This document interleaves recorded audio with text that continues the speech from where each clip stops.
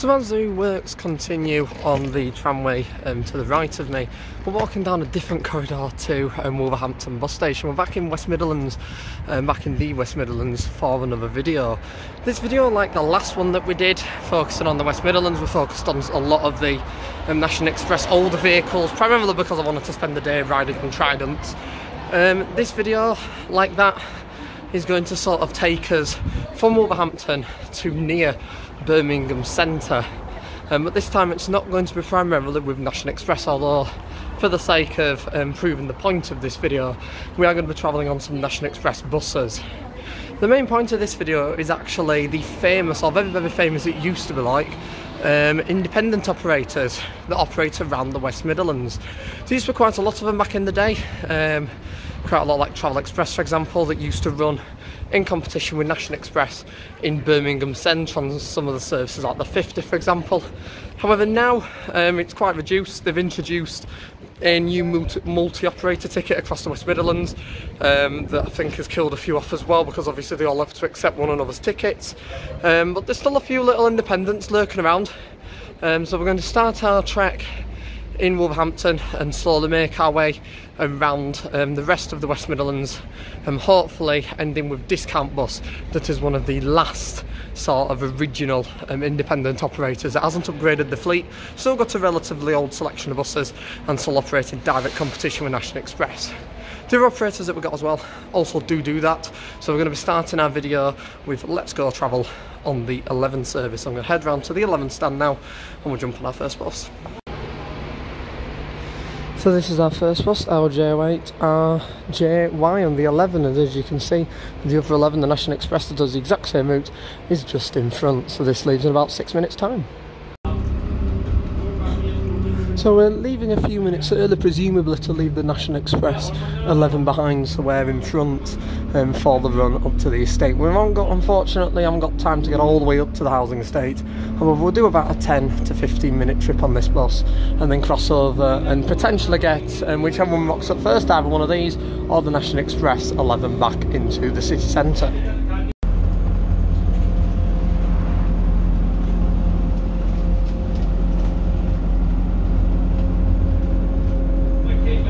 So this 11 service is probably one of the best examples of a Let's Go route that they operate in competition. Let's Go, like quite a few of the other operators that we're going to cover in this video, do operate a few of these commercial services in competition with National Express, as well as operating a few tendered services, so a few services that they operate with actual funding that sort of keep them afloat, as well as, let's say, that there's a day that they don't do as well on these.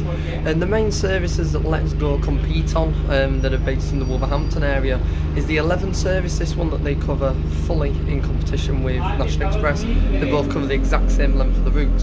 And the 1 service, the one goes cross city in Wolverhampton but extends down to Dudley. The 1 service itself by West Midlands goes all the way down to Dudley. The Let's Go service only covers within the Wolverhampton city area, so like the residential districts within the sort of urban city quarter. So they do that obviously to gain custom and things, as you can see as well. We've got another one there. So I believe they have about 3 or 4 vehicles on this route, and the Let's Go and National Express use roughly the same amount as well to sort of equal out vehicles on it, and sort of Let's Go buses do tend to, with them being smaller nippy vehicles, as always used by independents, do tend to sort of nip in front of the longer Eclipses or longer E400 hybrids that West Midlands National Express operate on this route.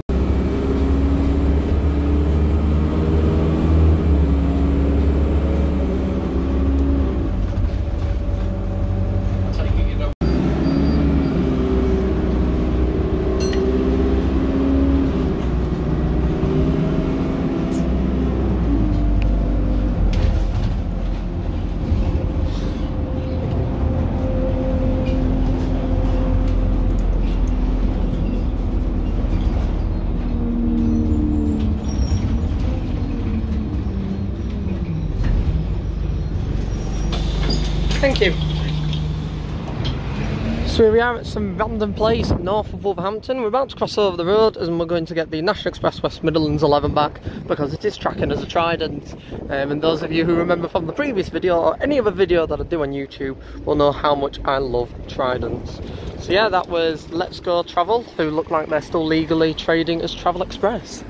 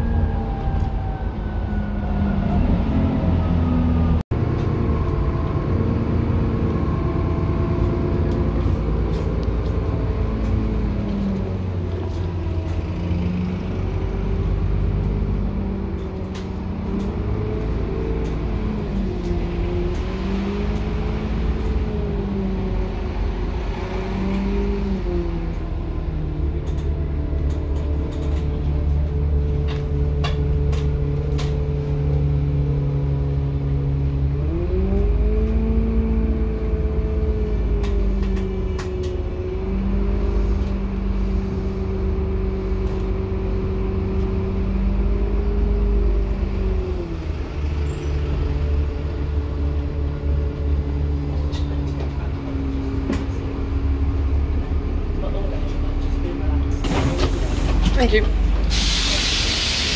So here we are back in Wolverhampton, and as you can see there's 65 there, another Let's Go Travel Express, and an 11 that has just left, and an 11 waiting to go on stand to run just in front of the National Express again. It's very, very apparent around here that the Let's Go, especially on the 11, I don't know about the ones and things, do tend to leave a couple of minutes early, so that they are just in front of the National Express 11 all the way into the city centre and out of it as well. Every single one that I passed, the Let's Go bus was just in front, and the bus that we've just been on, and the Let's Go E200 was just in front of it throughout the entire trip. It's now time for Bangor Bus. Right. Thank you.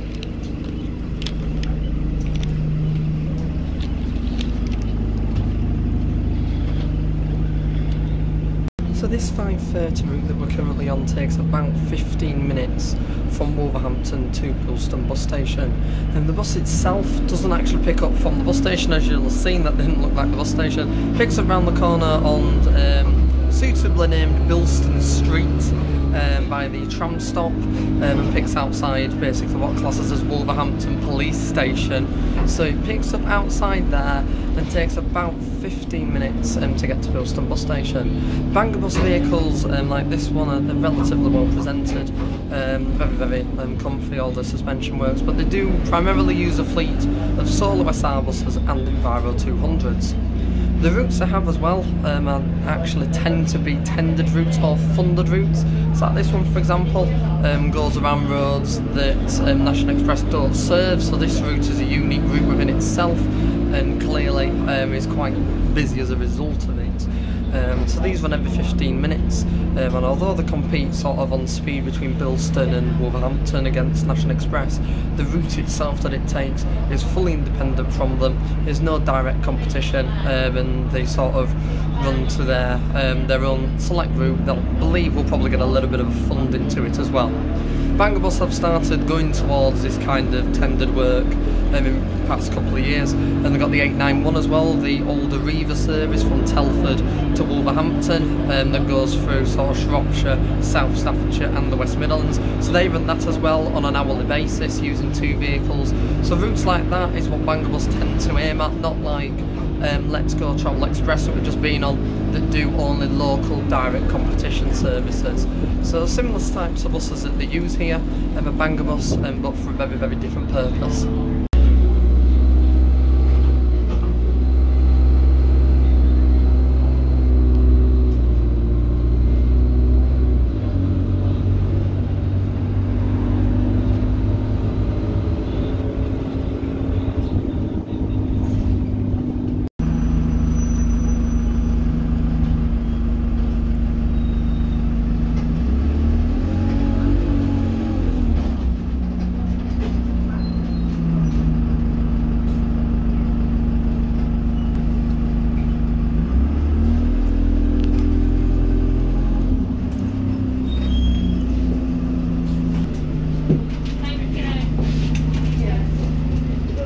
Thank you. Thank you. Here we have at Bilston, a new bus station for me. I've got two of them here. So one of the MX-10s and an MX-12. So after a much longer wait than expected, presumably there's missing buses. Here is NK56 EPU on the 334. I found the travel dart.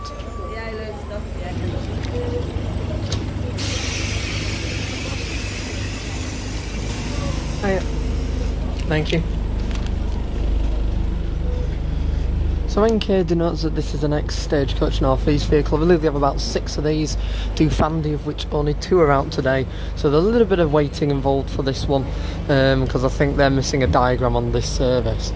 Also to note, as well as we jumped on, it said the adult day saver for this route and the other route that they're in, that's the 37, is just £2. So for £2 per day you can use this route and the 37 that they operate.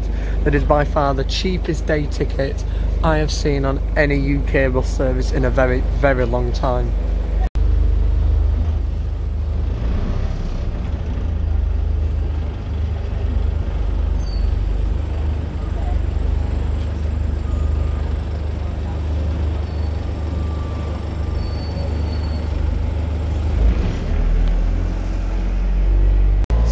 Taking this from where we've just sort of come from, that's Bilston. We're going to take it up to Dalston, Asda, and then we're going to transfer on to the 79. You remember the Dalston Asda from last time? That was someone we jumped off when we were doing the Tridents on the 79. We're going to then do a very similar thing to we did last time, get the 79 to West Bromwich, and then get a bus from West Bromwich to link onto the sort of orbital Birmingham sort of ring road buses, because that's where we're going next. Discount travel, that will be our fourth and final operator.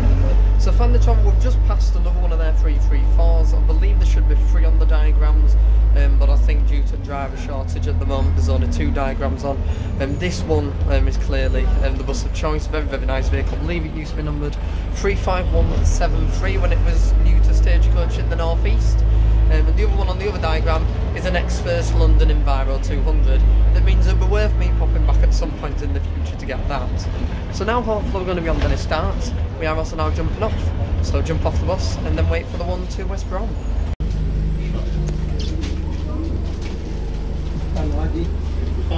Thank you. So here we are at a place that recognised, 79 going the other way, and we're wanting one that will be making its way to West Brom, that I believe is due in a few minutes' time.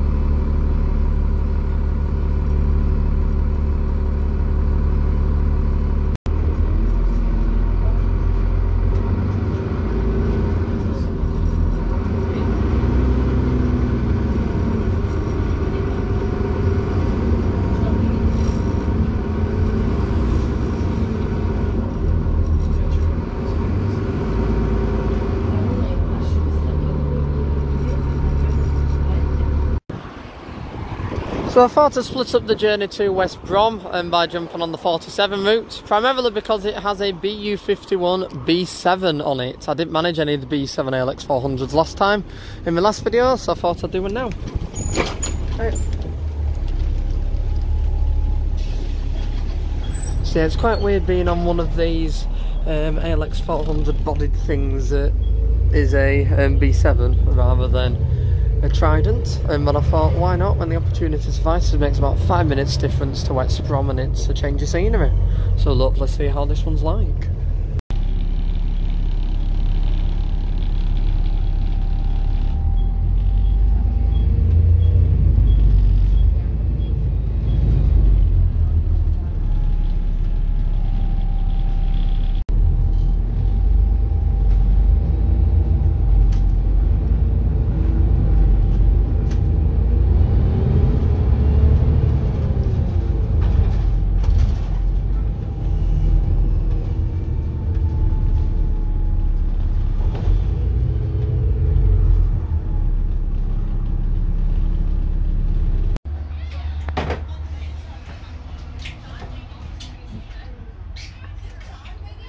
So we're now on 4966, one of the 74 branded vehicles. I'm on the run from West Bromwich.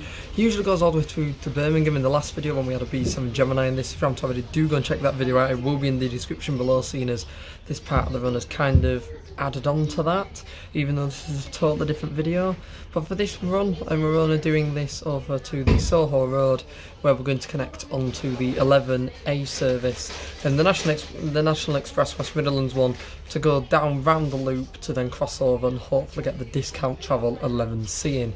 As the 11C doesn't do the full orbit, it does about sort of 3/4 of it, and the section that we're going to be joining the orbit services on is the bit that it doesn't run on. So we're going to catch it down a little bit to then hopefully get one of their discount travel darts up. I know which one I'm wanting, it's the one that I'm wanting as well, that I've hopefully, cross fingers, linked onto. Potentially, if it is that bus, it does have a northeast theme like our last Dennis Dart did, so for you guys watching from the northeast, do stay tuned, as it will be a vehicle that will hopefully give a little bit of hype off if it is the one that it is supposedly tracking as. So we're going to take that for about 10, probably about 15 minutes run or so. Unfortunately, we don't have time to do the full loop, so it takes about an hour and a half, going on nearly 2 hours depending on traffic. But for now though, we're going to do this run up to the Soho Road, hopefully get something a bit decent on the 11A service, and then jump on our discount bus on the 11C.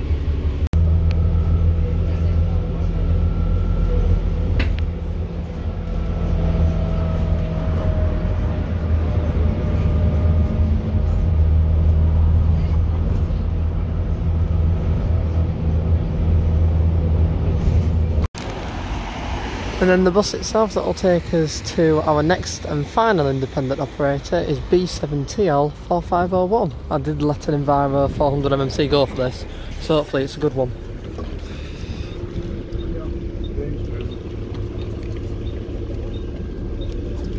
Okay.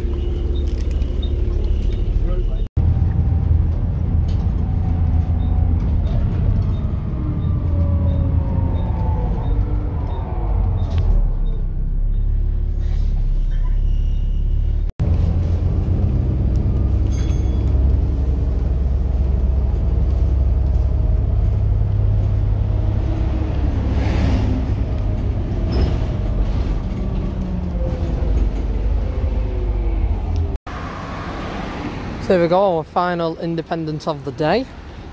This discount bus with NK54 NUB. It's only about 10 minutes from that we're going to get, but still it's going to be alright.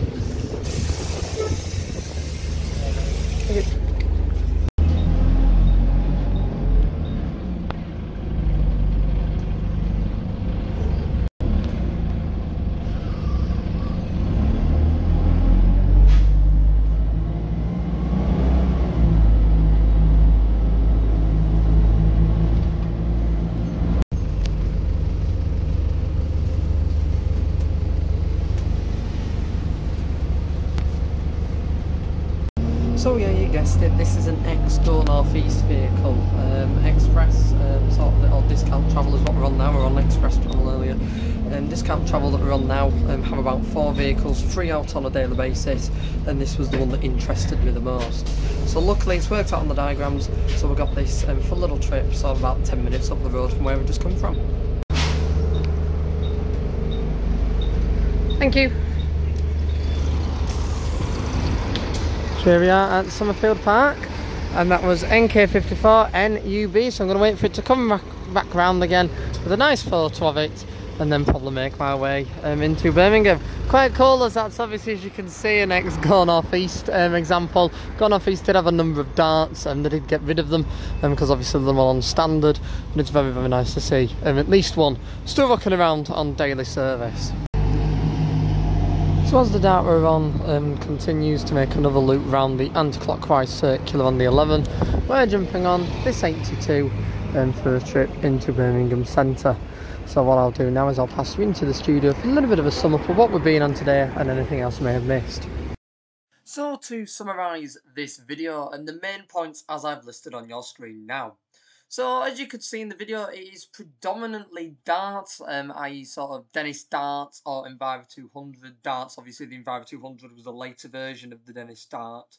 all that kind of style vehicles used. None of these independents operate in the West Midlands use really big buses. I think the biggest vehicle that went on in this was that ex-Stagecoach Dart, and that's not even as long as those vehicles can be. They can be slightly longer as well. So they all use quite small vehicles, quite nippy vehicles to sort of intertwine in between the National Express West Midlands services that use double deckers and are a little bit slower. All of the companies have incredibly cheap fares on offer for passengers who wish to travel with them. Bearing in mind that in the West Midlands, the National Express day ticket is £4. The multi-operator ticket that was valid on all the operators that we travelled on in this video, that's £4.20, so that's 20p more. For these operators to sort of make their way a little bit with their own fares, they have to charge very, very, very cheap prices to sort of survive. I think the cheapest one that we noted in the video was Family Travel, with their £2 adult day tickets, like something from the early 2000s, a day ticket for an operator just being just £2 for the adult. That was very, very striking. So I gave an idea of why the West Midlands in sort of the bus operation side is very, very different to the rest of the UK.